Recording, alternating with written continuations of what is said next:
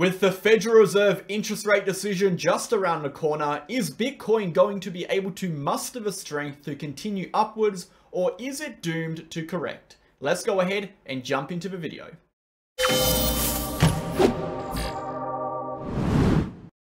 Okay, MegaWhale team, welcome back to the channel. I hope you're all having an absolutely awesome weekend. We're here to take a look at Bitcoin today, discussing the price action on a higher time frame, small time frame, and medium-term time frame, discussing the current horizontal range, the next immediate move, the interest rate hikes, and what impact those hikes could potentially have on the future price action for assets and Bitcoin. Before we get into it, smash the like button, hit the comment button, and subscribe to the channel. We post daily videos for Bitcoin focusing on the facts, data, technical and structural information, economic news, and relevant news events. No BS, no hype, no emotion, pure raw TA. If that is the kind of content you're interested in, join us on Telegram.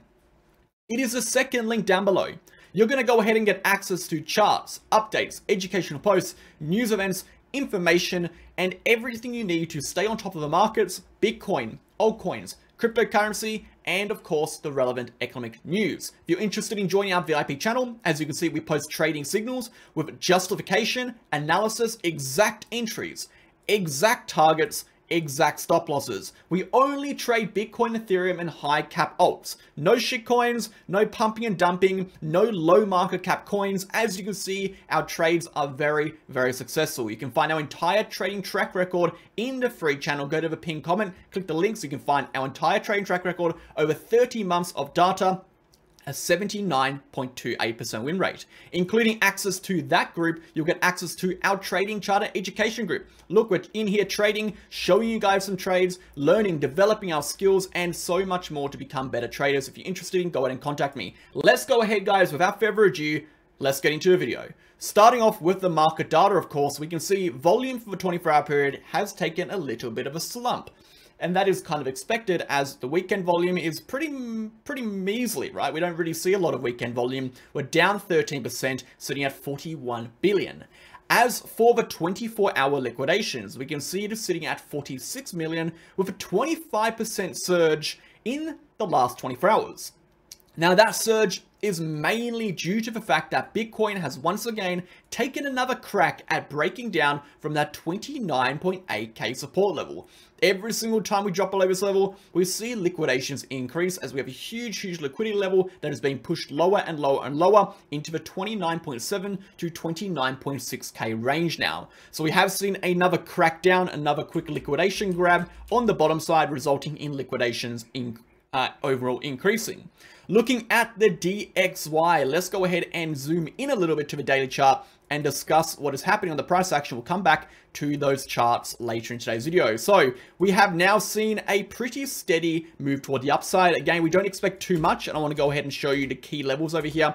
The key levels for the DXY and the next main moves are going to be the upper resistance of our resistance range and the lower support of our support range. This is going to be our bullish trigger. This is going to be our bearish trigger. This level here is a support. This level here is a resistance. At the moment, we have seen a bounce from our lower support as expected. We expected a move into this range, which has occurred. We do not expect a positive reaction on the DXY that will influence the markets, meaning the markets will crash, okay, or drop down, unless the DXY is able to break above the bullish trigger. If we break above this level, we are likely to see a bit of pain and a bit of red in the markets.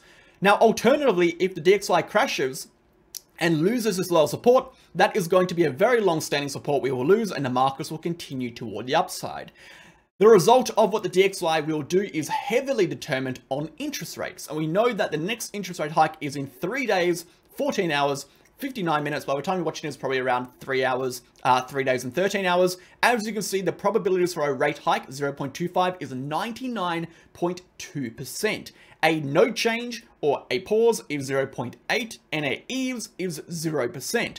We're going to be discussing in great depth today exactly what this means for the future price action, and explaining with a great analogy how you can understand how the interest rates can directly impact the overall market risk and future market risk for asset prices, and that will determine where the assets eventually do end up going. So we're going to talk about that later in today's video, but let's go ahead and get into the stock market. The stock market is at our resistance again, deviation above so far, not expecting too much. We do expect it to be deviation and a correction to occur from here. Again, if we can close out this week green, if we can get the DXY down and we can get the interest rate hike to be a pause, or again, we'll talk about another instance later on, we can expect S&P 500 to continue upwards, but until then, it is not looking very healthy over here. Looking at the Dow Jones, a very similar position.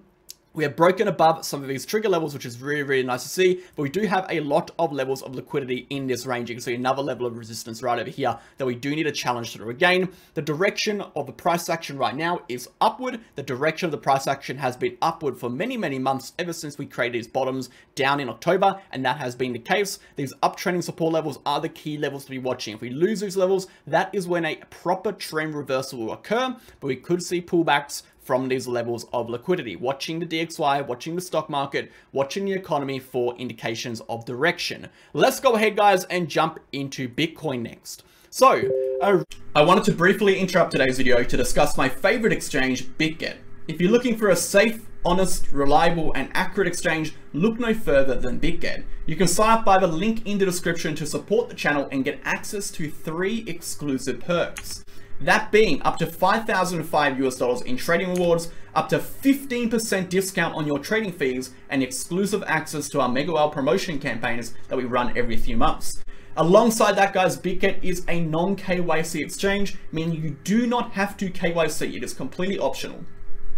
Bitget also has a protection fund that secures user assets against external hacks and threats in the space. Alongside that, guys, Bitget offers up to 125x leverage on futures with extensive amount of trading pairs and liquidity on the market. I highly recommend signing up to Bitget. It is the exchange I've been using for over a year and a half now, including all of our members. If you're interested in signing up, trading there, and supporting the channel, you can do so with the link in the description. Thanks for listening. Really a quick summary of what has happened for Bitcoin, and then we're going to discuss in great detail what is actually occurring. Bitcoin has been consolidating for now coming close to about 30 days in a horizontal consolidation range. The later part of the consolidation range, we have been in this lower area of support. If you take a look at the price action, we respected these levels very, very well for the last 25 or so days. We had deviation above, we came down, we broke below, we had a nice strong breakdown. Upon that breakdown, we had indication that the ETFs have been filed on the registry, and that resulted in a strong move toward the upside. We did not break above the POC level, which is the point of control, a massive area of resistance. In fact, we rejected from the POC, and we have been going down ever since. Currently, the key levels on this chart still remain intact. The key levels we are watching are going to be our lower and upper trigger levels for both our resistances and our supports. At the moment, this level over here, this yellow box represented by our black trend lines, okay? This level between 30,000 and 29.8K is now officially a resistance. This level is a resistance level on the chart and a level that needs to be reclaimed for the price to push upwards. Number 2, in our range, we have a mid-range resistance sitting at our POC. For the price to push upwards, we need to clear our POC and local high points at 30,400. Breaking over this level will send the price into a uptrend again toward our next resistance. The next resistance being 31,000 to 31,300. Looking higher from there, above 31,300, we have a major high time frame resistance. Okay, this is our macro resistance, which is going to span up to 32,000. If we go to our daily chart, we can see that macro resistance is sitting right over here, represented by this upper red box. You can see a red box over here. I'll go ahead and circle it. This is our macro high time frame resistance. If we look at our VIPV, the moment we jump above this level, we can see the VIPV significantly drops off and starts to build back up again around 38 to 40K, indicating this is our next major resistance above our major support. Okay, so for the price to continue upwards and turn macro bullish, we need to see the price break above 32,000. This stuff is very simple. We've been talking about this stuff a lot, but we're going to go over it again today. Moving down from here, we can see we have the short-term bearish trend. Below our 29.8k level, we are short-term bearish. We are currently retesting this range of resistance. We have to assume we are short-term bearish while we remain below 30,000 and more importantly, below 30,400 to 30,250. Until then, we can see we have gaps in the VRPV, the main gap being the liquidity level between 29.8 and 29,000. Below that being the level of support at 28.4 to 28.2. Those are our key levels, guys, to go ahead and identify them. Those are the levels we are watching. So, what is the price action doing, and how can next week's price action determine where Bitcoin is going to go for quite some time? So, first and foremost, let's talk about the interest rate hikes. The interest rate hikes are going to be absolutely massive in determining where Bitcoin will go. And we'll talk about this in two ways. We're going to show you on the charts. I'm going to show you based on a specific chart we have on our DXY, which is above, which is going to be the relationship between interest rates, inflation, and the perceived systematic risk. So first and foremost, to determine where price is going to go on a macro and short-term scale, we have to identify that news events, particularly high impact news, has two impacts on price action. Impact number one is the initial news release. The initial news release, or the reaction to the news release, is impact one. And impact two is the shift in perceived systematic risk the news event causes in the market. So, the prices have been coming down. We're most likely trying to price in the potential interest rate hike of 0.25%. And therefore, the initial news event, the release of that news, is unlikely to have a significant impact on the price action. We might see a little correction. We might even see a little rally, because that isn't going to impact the price. What is going to impact the price is the perceived systematic risk and how this will change. So if the Federal Reserve announced on the Federal Reserve rate hike meeting that after they've lifted 25 basis points, they say we expect future rate hikes, that is when the perceived systematic risk or trajectory of interest rates increase and increase the overall risk in the market, which results in asset prices falling.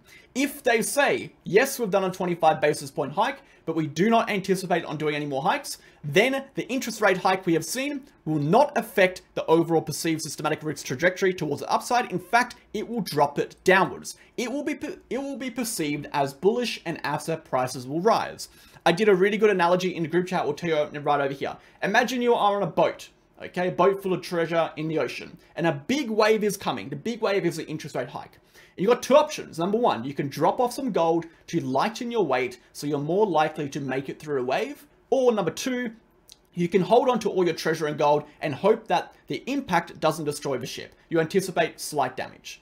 So the initial reaction is not really that important. What is important is the context. Now, adding this information, if you know after the initial wave there is going to be 10 more waves, then your decision is going to be very different in comparison to if you know after this wave there is going to be no more waves. So you can see how now the context of which the interest rates have been hiked in plays a massive role in the reaction of the market. The boat is the market, and your decisions are whether or not to hold on or to unload or to offset your risk. Then the context of that environment is going to determine how likely you are to do certain things. So in this instance, if we get an interest rate hike, and we know there are going to be future interest rate hikes, there is much higher chance that the markets are going to correct as investors offload their risk. If the interest rate hike does occur and they indicate we are not going to see another interest rate hike, it is very likely that this interest rate hike will be ignored and the markets will continue upwards as they expect the future trajectory of systematic risk and therefore market risk to continue toward the downside as it has been for the last 4 months. So if we take a look at Bitcoin, the 26th is going to be when we have the interest rate hike. On Australian time, it is actually the 27th at around 4 AM, which is around this red line. We don't expect anything significant to occur until this red line is reached. This is going to be a massive event that is going to determine where the price action goes. Okay, so if we see a significant move that occurs, we're not really looking for anything until this red line reached, because this red line has a chance, or this news event has a chance to completely sway the market in either direction. Let's go ahead and take a look at the technicals. So, breaking it down to the daily chart to start off with, and then we'll go down to a smaller time frame. As we can see in the daily chart, we have really struggled to remain above that $30,000 level for the last few days. We're kind of tampering underneath it. We're holding just underneath resistance. We can see that the momentum is on an overall downturn, but it is starting to plateau out. Again, for us to flip bullish again, we need to see a positive momentum flip. This is our bearish divergence represented by this chart over here. Okay, we have decreasing momentum, we have rising price action, we have a very clear bearish divergence. We are going to need to see the RSI break above this level and invalidate that bearish divergence, resulting in a positive momentum flip for the prices to continue upwards and have the chance at breaking through our short-term and macro resistance at 31.3 to 32,000, which will result in a macro trend continuation upwards. On the downside, guys, if we fail to do so, we will be heading toward the downside. Looking at our CVD, not really much is being shown here. We have pretty tight consolidation on the CVD. Not much is being shown. Open interest is steadily falling toward the downside. Again, if we have downward open interest and downward price action, this does represent a strong downtrend, which we are currently in, but it doesn't indicate where the price will be going. We do have to look at these levels of support. Moving on to our higher time frame, if we do happen to break down, the uptrend is still very much intact, provided we hold this uptrending support level. If we fail to hold above this uptrending support level, that is when the trend will enter a downtrend. Until then, we are in an overall uptrend. So any correction that occurs, that results in the price remaining above this uptrending solid line is technically still bullish. However, if we do retest this solid line, we do have a potential to create a head and shoulder pattern over here, which, as you would know, is a bearish pattern. If we do retest that uptrending dotted line, we will have also lost the uptrending or the upper level of the Gaussian channel on the weekly chart. The upper band of the Gaussian channel on the weekly chart is sitting at 28.4K, which happens to be this same level of support represented on the smaller time frame and level of liquidity over here. So a loss of 28.4K will send the trend into a daily bearish trend, and if we're on a daily bearish trend, we have the bearish momentum and strength to potentially break below this uptrending support level. An incredibly important time in the markets to pay attention, as a lot is going to go down this week, and we are definitely keeping our eyes peeled. Watching the interest rate hike, watch what they do, watch what they say, very important. Look at the markets, watch to see how they react. If they continue upwards, but do not break below these, or break above, should I say, these key levels. We'll zoom in. These key levels of resistance, the main ones being, we're looking at 31.3 and 32,000. It doesn't matter. These are the next resistances. For the price to continue upwards, 32,000 has to be broken above. We need to reclaim and break above this high resistance level to continue upwards. Until then, resistance is resistance until it's not, and we're likely to correct. As we said over here, we are likely to correct. We have now seen that correction. Two things, guys. Number one, watch interest rate hikes. Watch to see what occurs. Watch to see what they say. Number two, watch the key triggers on the price action chart. Identify the trend. The trend is positive. We are in an uptrend until we are not.